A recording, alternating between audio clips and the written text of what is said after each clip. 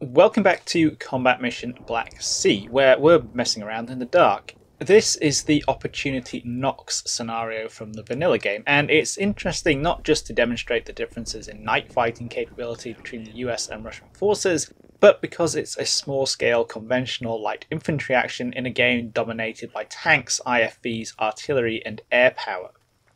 The scenario itself is very simple.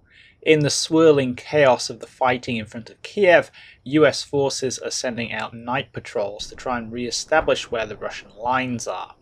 Almost at the edge of its patrol area, our scout platoon has stumbled onto what looks like a Russian surface-to-air missile battery. The smart thing to do would be to take the battery out with artillery or close air support, but nothing is available, so it's up to us. The US scout platoon at our disposal here is pretty compact. We have a platoon HQ, a HQ support team and 2 scout squads. All of these are 4 men strong, then a 3-man scout team.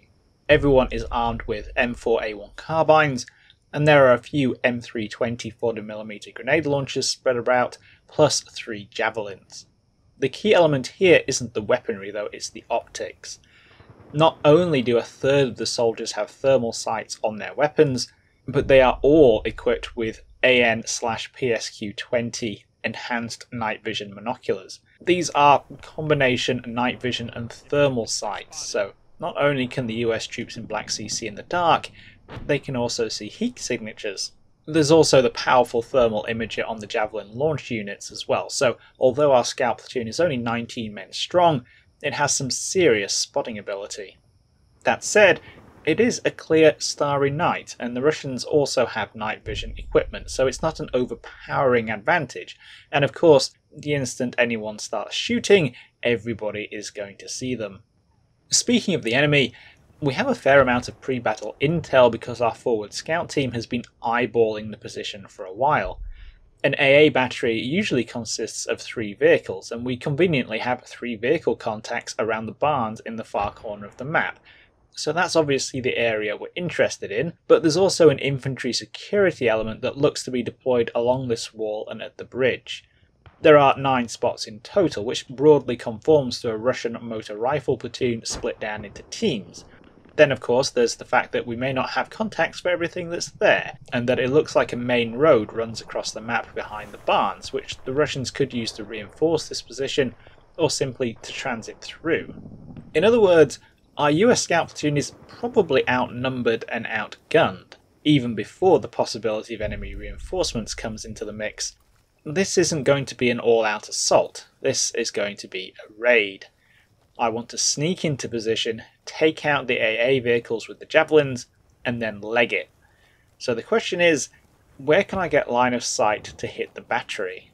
The map is pretty small, which is okay because we've got to walk everywhere, and it's split in 2 by the river. On the left we've got an open wheat field with a great big pond in it, plus some woods, but the field rises in the centre and line of sight to the barns is obscured by the trees along the riverbank. There is a gap in these trees where the road crosses the river, but getting to a point where the javelins could be fired through that gap means getting disturbingly close to the enemy contacts guarding the bridge and actually crossing the road, running the risk of having an errant Russian convoy roll through our platoon. So let's not go that way. The right flank is more promising. Here we've got a series of open cabbage fields and a little bit of elevation that allows us to see into the farm. The barns might obstruct line of sight to some of the AA contacts, but spreading out the platoon will probably allow them to get eyes on all 3. The downside is that these cabbage fields don't offer a lot of concealment, and they're directly opposite what looks to be the main Russian defensive line. So getting into position runs the risk of getting spotted, and if the troops can somehow get there undetected, they're almost certainly going to end up in a firefight when they fire off the javelins. The third potential option is the riverbed itself. This has plenty of trees and thick undergrowth, and we know it's clear up to a point because that's where our advanced scout team is. Advancing any further, however, runs the risk of literally stumbling into Russian security teams, standing patrols, or even mines. It's a very obvious avenue of approach. So none of these broad options are massively encouraging. I can at least rule out going left though, and spreading the javelins between the cabbage field and the riverbed seems like it offers the best chance of pulling this off. In a perfect world, I'd want to javelin all 3 AA vehicles in one salvo, and then disappear into the night before the Russians work out what's going on. Of course that's unlikely to happen, but it's something to aim for. The first thing to do is to give all the teams target arcs so they don't open fire whenever they feel like it, and to make sure that the forward scout team is set to hide. They start spotting Russians immediately. One of the pre-battle contacts resolves into an infantry squad. This highlights one of the key differences in night fighting capabilities between the US and the Russians. While my troops all have high-tech personal night vision binoculars, the Russian infantry here don't. Instead, they have night vision optics on their weapons. This is a big deal, not just because they're obviously not always looking down their scopes, but because these are older generation optics to boot. It's not pitch black out here though, and they still need to be treated with respect, but it's worth noting that the scouts can see them, but they don't appear to be able to see the scouts. I've got 4th section moving down the riverbed towards the scout team, then 3rd section heading into the centre, and 2nd section pushing out towards the far right. This way I can hopefully open up enough line of sight angles around the barns to spot all 3 target vehicles. The platoon HQ is hanging back between 3rd and 2nd sections as a local reserve, just in case. The infantry starts off by walking forwards, but after rechecking the ground and realising that they're masked behind a reverse slope here, they get the order to speed up a bit. By turn 5, things are progressing nicely. The platoon HQ even manages to briefly spot the first AA vehicle.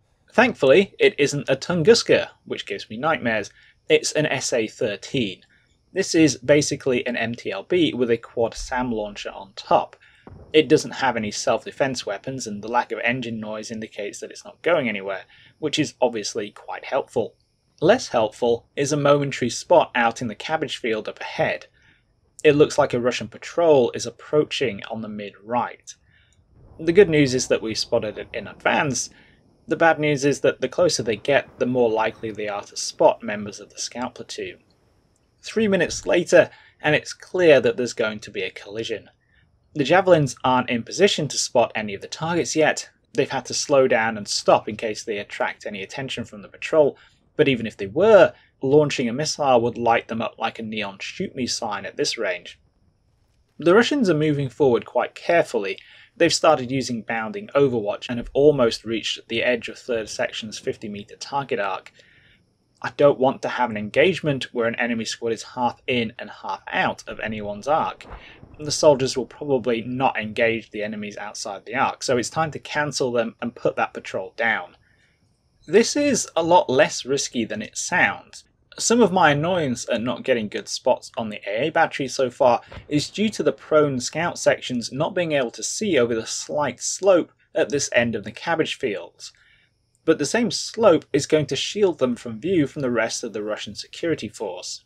On the next turn, the patrol moves forward again, right into a crossfire. 3rd section's javelin team engages them from the left, while the platoon HQ engages from the front. At the same time, 2nd section's javelin on the right spots an AA vehicle and immediately fires a missile. This plunges in dead centre and takes it out. The Russian patrol can't have failed to see the missile fly past, but they've got bigger problems. 3 go down in the first minute, then 2 more in the next. It would have been interesting to try and take a prisoner, but if the last man ever intended to, he never put his hands up in time. This was a little too long to be a perfect ambush, but the Russian patrol presumably never got a good enough spot to return fire. The tracers in-game are just a visual representation of the bullets. The Americans here aren't actually firing tracers, so all the Russians probably saw was disorienting, strobing muzzle flashes amongst the cabbages. And because the scouts were all prone behind the crest of the slope, the Russians' buddies back at the farm were unable to help out. That's nice and all, but the cat is definitely out of the bag. I've failed to do what I wanted to do, conduct a simultaneous fire ambush on the AA battery, and I've ended up doing the thing I wanted to avoid, having a firefight. But of course, if I just wanted to blow stuff up without a challenge, I'd head off to the gunnery range. I need to figure out what to do next though. The element of surprise is gone. Should I take what I've got and disengage, or try and bag the other two SA-13s? It's a decision I'm going to have to postpone. As the patrol in the Cabbage fields is being liquidated, the forward scout team spots another Russian patrol moving forwards along the riverbank. There's no question whatsoever that this one is going to run straight into the scout team, and they're already so close, it feels like it would be too risky to move. So over by the river, my hands are somewhat tied. To give the scout team the best chance of disengaging, I want to ambush this patrol too, which means hanging around. I could start to disengage with the sections in the Cabbage field, but it seems pretty safe over there now, so it's got to be worth angling for more javelin sightlines. The river patrol stumbles into the scout team's target arc and gets hit hard. Like their fallen comrades over in the Cabbage field, it looks like they never make the spot, and they're picked off with bursts of 5.56 and 40mm grenades without ever returning fire. That leaves the way open to disengage safely, but there's just one thing to do before the platoon slinks back into the night. The javelin teams from 4th section by the river and 3rd section, which has joined the platoon HQ, almost have line of sight on the two remaining SA-13s. The problem is they're behind that crest, and the TAC AI isn't keen on standing up or kneeling in the Cabbage fields or the undergrowth down by the river. This makes sense from a self-preservation point of view. The TAC AI is trying to hide and stay alive in otherwise pretty open, dangerous terrain, but it's annoying as hell when you're trying to get it to engage over a slope like this. One solution is to give them a quick movement order. I've been getting around using move and slow because I'm taking my time and I want to be sneaky, but using quick, the TAC AI takes a little longer to go to ground when it reaches a waypoint. So both javelin teams rush forward a little, spot the two remaining targets, and engage.